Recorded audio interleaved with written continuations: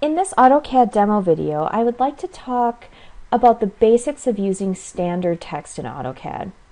So when we're talking about text, first of all, you'll see on the Home tab on the ribbon here, we do have some annotation options here in the middle, and that's an okay place to start, but really I think it's much better to go to the expanded menu. If we go to the Annotate tab here on the ribbon, you'll see that we actually have more options, and that's a better place to start in my opinion. So once we get here, we're going to be focusing on this left side where it's talking about text. You'll see we have a drop-down panel that gives you a little bit more. Okay, and what we're going to be working on in this video is the standard text. With text and dimensioning, we have the option to do standard or annotative is the other one I'm really going to be talking about. So standard or annotative. They're very different in the way they work, so I'm going to be talking about them separately. So with standard text, what we need to think about is how big this is going to be on our screen versus how big this is going to be when we print. If you do a simple Google search for a scale factor sheet for AutoCAD, you'll be able to find something that looks like this, and this is going to be incredibly useful. So in terms of how standard text works, we need to think about the drawing scale we're going to print at, and then how big that we want that text to be when we print. This is very much like a multiplication table. So here on the left, we have the drawing scales. So if I'm doing a floor plan, an elevation, whatever it might be, I need to know what I'm going to print it at. So will it be an 1/8 inch equals a foot, a 1/4 inch equals a foot, a 1/2 inch, and so on. Then I need to determine how big I want that text to be when it's plotted and I'm holding it in my hands. Do I want it to be a 1/16th, an 1/8, a 1/4? And that's going to depend on the type of text you're using, if it's body text, titles, that type of thing. I'm going to work right now with something very simple. So I'm going to say that I want to print my drawing at an 1/8 inch equals a foot. And then up across the top, I'll say that I want my text to be 3/32 of an inch when I actually print it.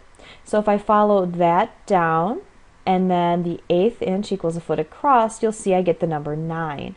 That means that in my AutoCAD drawing, when I create the text, I want it to be 9 inches tall, so that when I print it at an 1/8 inch equals a foot, it will actually be 3/32 of an inch tall, physically printed.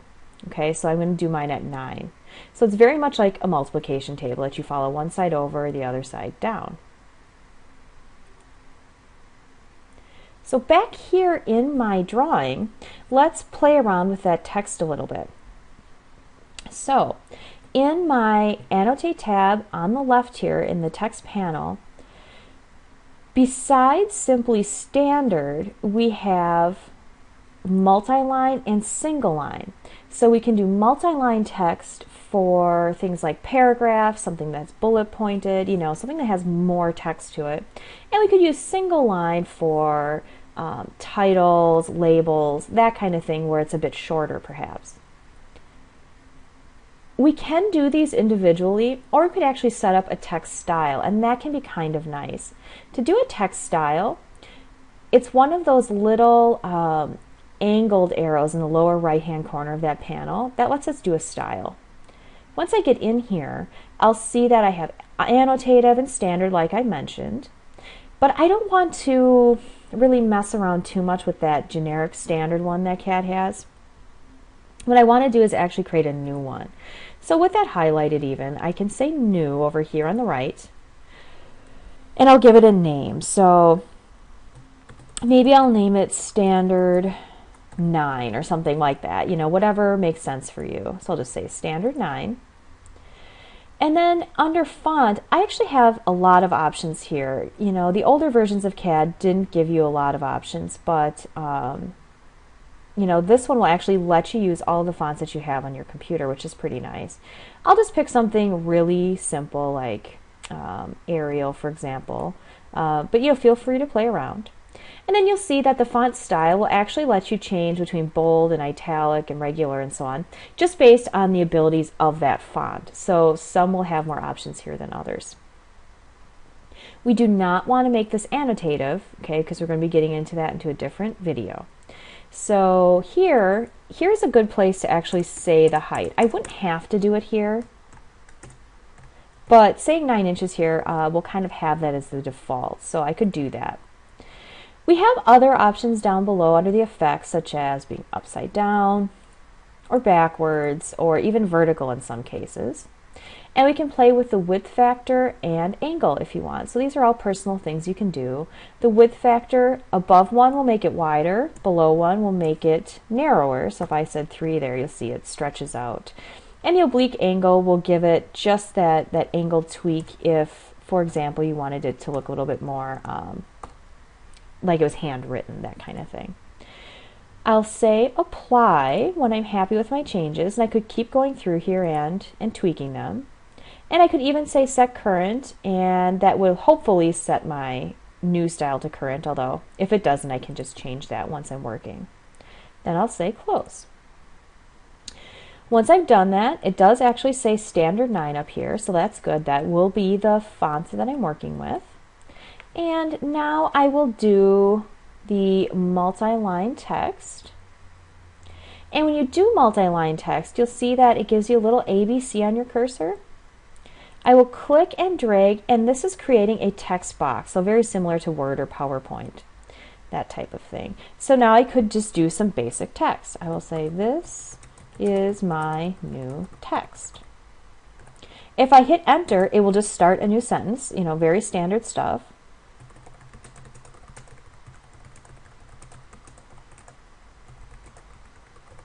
I'll do enter again.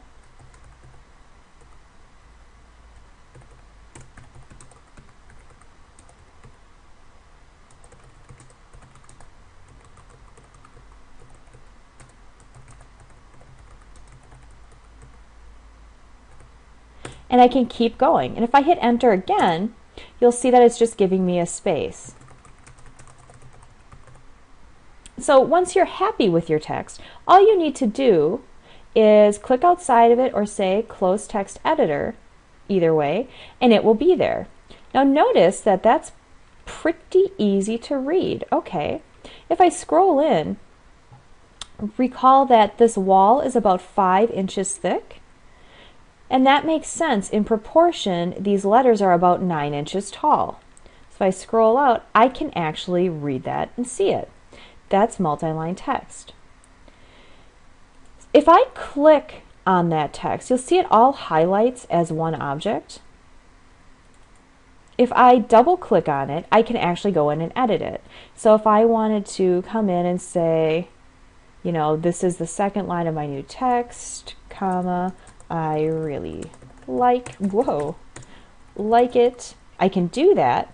Then I can either click outside of it, or I could have hit that X for the close text editor.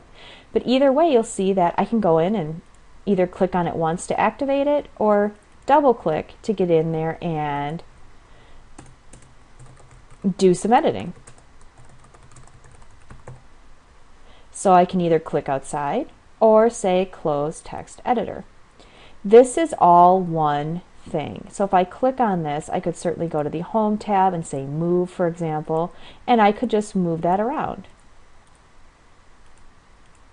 It's a basic object. That is multi-line text. If I wanted to do single line text, you'll see that I click on the split button and say, sure, single line text. This is just a little bit different. I don't actually create a text box like I do with multi-line text, very similar to other programs. I click where I want the text to start, and then CAD's asking me what's the rotation angle. I could certainly put in an angle here, but I'd like to keep mine at 0. So I hit enter, and now I start typing my text live, and you'll see that I just have this flashing cursor. So I can start typing. This is single line text, period. Now, if I hit enter, it looks like multi-line text, and it looks like it's creating kind of a text box. Okay, but if I type something,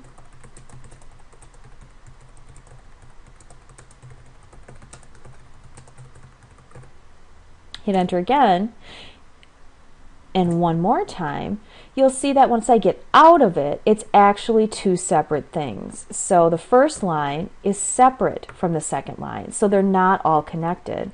To make it a little more obvious, if I say move, for example, click on that single line text, they're separate things. Whereas the first text that I did, the multi-line text, it's all connected. I can still double click on my single line text to get inside of it and do some basic edits. So if I wanted to get rid of the word text, for example, I can click in there and then just click outside of it to move on. So they're very, very easy to work on and change. If I go back to the Annotate tab, you'll see that you can also do things like check spelling and so on. So that's really the basics of it. If I wanted to create another text style, I can simply click this little arrow. I could say new.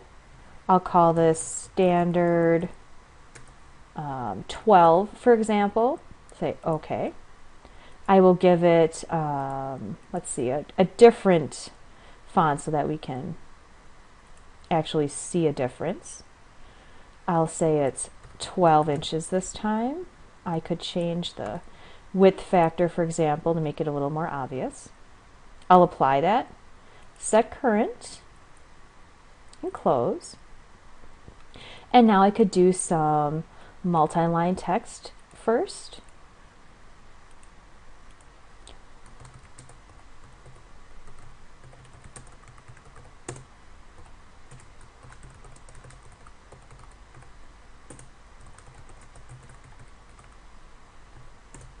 Okay, and once again I can click outside of it or say close text editor. So here's my new multi-line text. It's all one thing. And if I did single line text, I can click where I want it to start.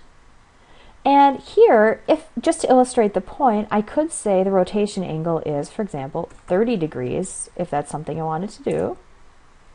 And now if I type, it will actually be at an angle.